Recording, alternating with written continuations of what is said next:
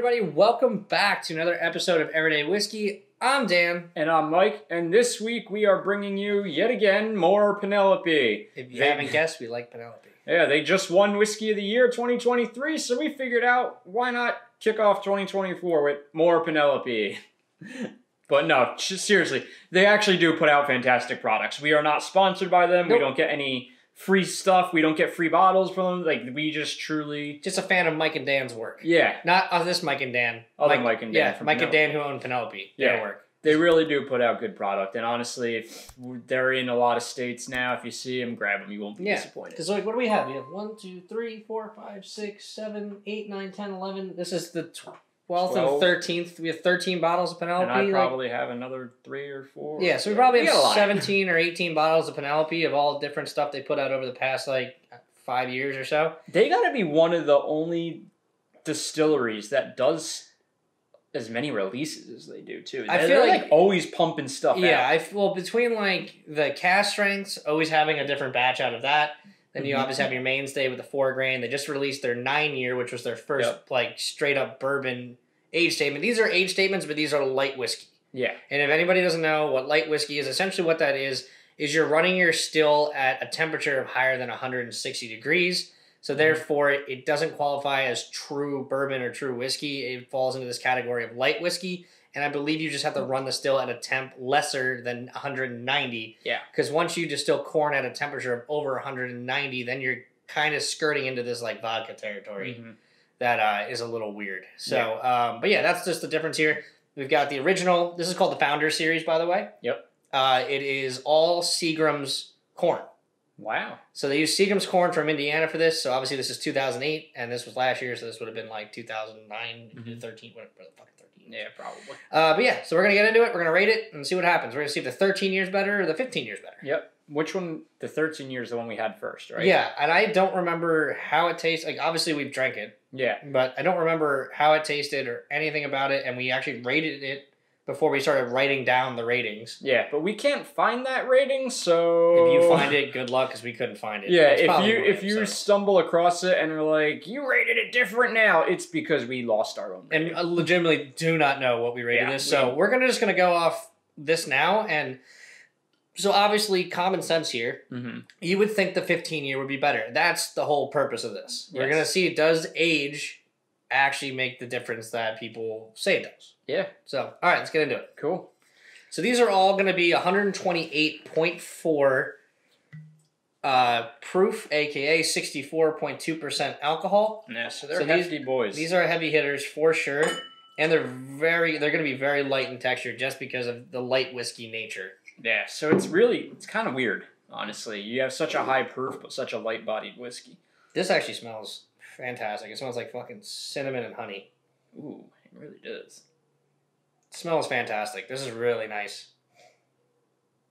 Little pepper, too. A little pepper. Honestly, though, you hit the nail on the head with cinnamon and honey. I learned something in Epcot. Yeah. Doing a tequila sampling. So these, just like tequila glasses, these glasses are designed with 3 different pieces.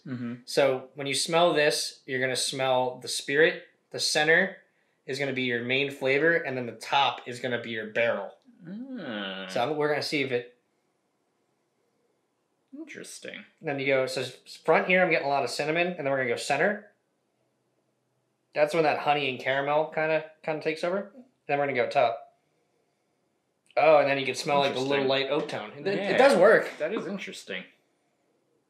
All right.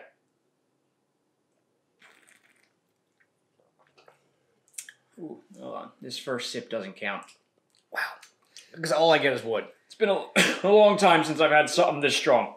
Yeah, Mike and I gotta get acclimated. Mike and I have actually been dialing back the drinking off camera. Yes. So yeah, obviously everything you see us post, everything you see, the short reviews, which we're gonna get back into all of that. Yeah, we took a break between what we do for a living with the holidays. It gets to be a little chaotic, and it's never bad to just go on a little sabbatical. Yeah, exactly. Neither of us, we don't want this to consume our lives for the wrong reasons. Yeah, it 100% has not.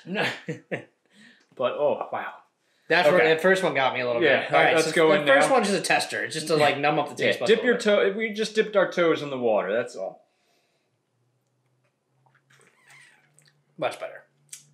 But generally, that's actually a good thing to do. Anyone tasting whiskey, have that first sip. You don't even have to swallow. You can even like toss it out, but get your palate acclimated. You don't want to just go right in and shock your system like that. Because if you go sit down to like Angel's Envy, that's the first thing they do. They give you like, you know, whatever spirit you're starting with, or bourbon you're starting with, and you basically coat your entire mouth in it to numb everything, so that you can just taste the pure flavor coming out of it. Sorry, itchy nose, itchy nose.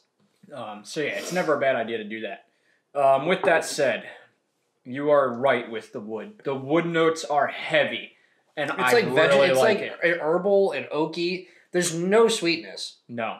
So like you smell the cinnamon and the honey and the caramel and a little bit of that pepper on the nose, but virtually no sweetness in the actual palate. Really nice for 128.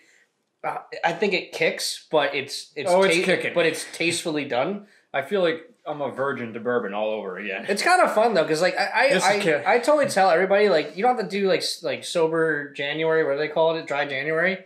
Just take a couple weeks off, and then reset your palate, and it kind of opens you back up to everything. Everything seems new again. Or even not. You don't even have to do a couple of weeks. Just give it a few days. You know, just take a break. Yeah, take a break. Take a break. All right, so I'm not going stupid high with this. I think it's very good, but I don't think it's the best thing they've ever made.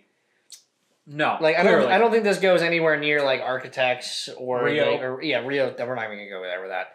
But R.I.P. I'm going 7.7. I think that's pretty fair.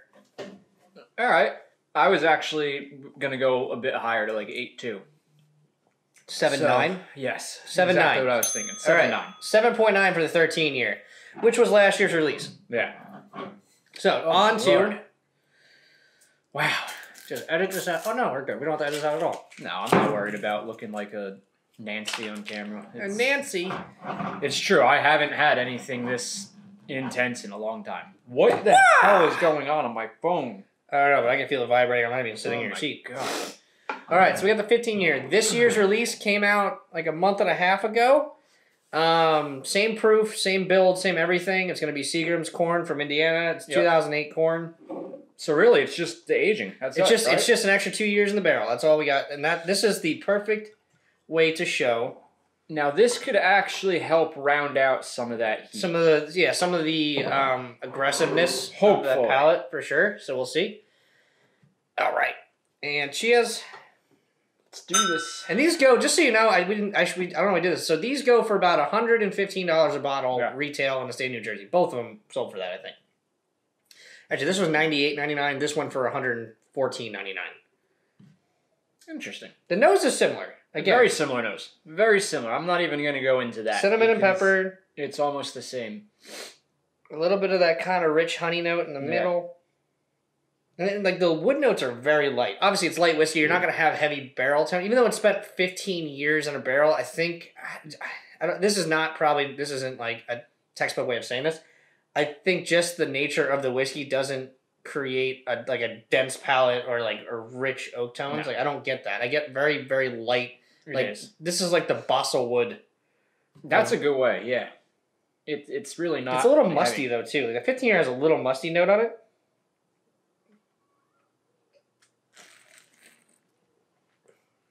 Oh wow, the 2 years made a big difference. This is a neck pour too.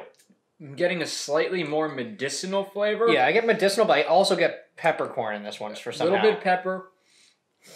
The wood flavor isn't... It's prominent. It's not as intense as this, though. It's not as good either. I don't like the wood flavor as much on this. I think this one had more character to it. I think maybe because it was younger, but... Yeah, this one... This one's a little... I do like this one. I think it's a little cleaner and a little more balanced. This one's way more up and down, but... I think this one has a little more character to it in the sense that, like, that wood note, that grain note, it literally just tastes like you poured it out of a freaking tree trunk. I can't help but get this awkward medicinal flavor, though. I'm not getting that, really, but I'm going to take another sip, and I'm not going to try and taste it, but I'm just going to try and see if I can, like, see what you're thinking.